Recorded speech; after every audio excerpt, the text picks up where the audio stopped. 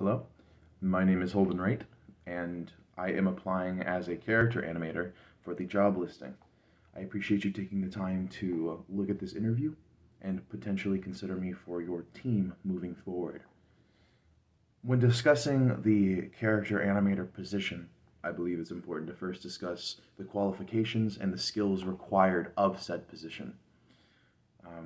The skills that are required range from both soft to technical. If we look at soft skills, I believe that the ability to work in a team, the ability to communicate, and the ability to effectively get products finished take priority over everything. Animation is not a solo project. It can be, but for most work, it needs to be in a group and therefore needs to be handled professionally and effectively. I think for technical skills, you must have a base understanding of both anatomy and movement, and study and practice relentlessly to hone those skills and keep them up to par with competitors. You also need to just enjoy making the craft itself. It's a very taxing and difficult job, but I think with the right team and the right motivation, it can be one of the most fun and interesting jobs. With that said, I'd like to discuss the creative process that goes into me creating these animations, whether they're personal or for work or for school. And I think where we start with the creative process is research. In order to create something, you must first understand what you're creating, and the best guideline or base to start with is understanding how others have made similar or maybe even completely different animations or art pieces that you can draw inspiration from. So research is always mandatory. It is always the first thing that I do. I look up animations that would inspire me. I look up techniques and skills that I may need. I decide from there whether or not I need to do character rigging, if I need just hand animation itself, what softwares I will use, whether I need to be using both Toon Boom and After Effects or strictly Toon Boom. Will I need Premiere in this project? And then from there, once the research is finished, I go into the ideation of said project. I always have a baseline going into it. However, it's never fully formed until I do that research. I don't think any idea is truly formed until you have substantial evidence to back it up. From there, once I finalize my idea, I discuss if it's within a team or if it's within a workforce or for school and I need to communicate with others. I will then communicate with them about where our process needs to lie, who needs to work on what, how we need to work on it together as a team or separate. Or if it's just for myself, right out of the gate, I jump on it and work to my heart's content. I pace myself as best as I can, but I do work quite a lot. Actually, I really enjoy creating things and I enjoy art itself. And so I have a hard time making sure that I take the proper break times and proper rest in order to completely go through the project without burnout. I very rarely experience it because I force myself to prioritize staying healthy and effective in order to create more projects long term. That way I can be an asset to all teams or for myself in the future.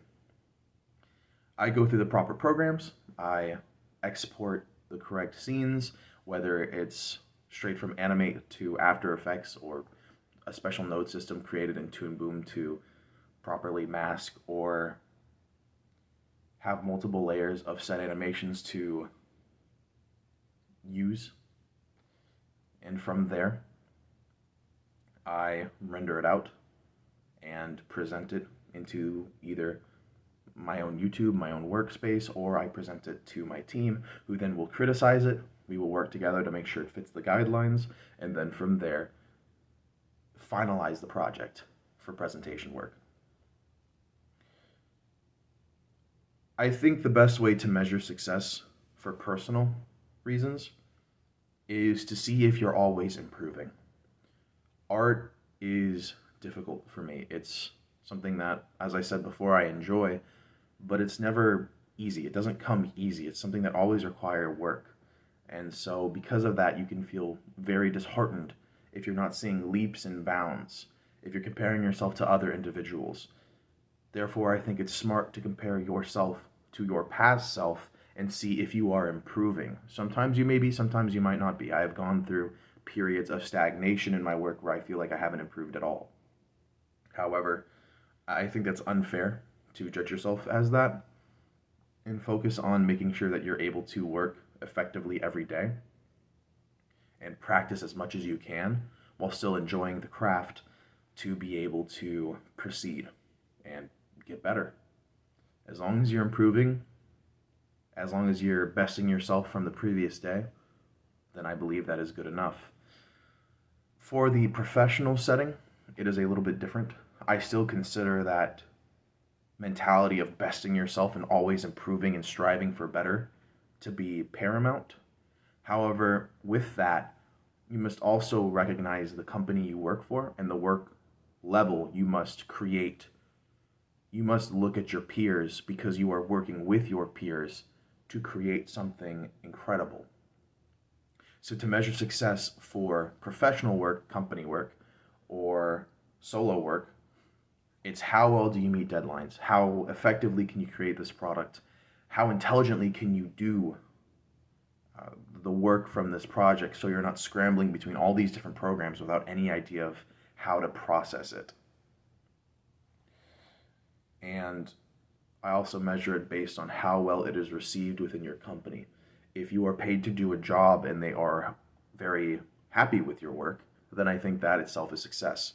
However, if you look at it and they decide that you didn't properly match the colors they specified, or your anatomy is completely off, or you use the wrong style of animation, you didn't match the characters, you essentially lied about your skill level, bringing failure to the team / the company when you are paid to do a job is how I measure failure or success professionally.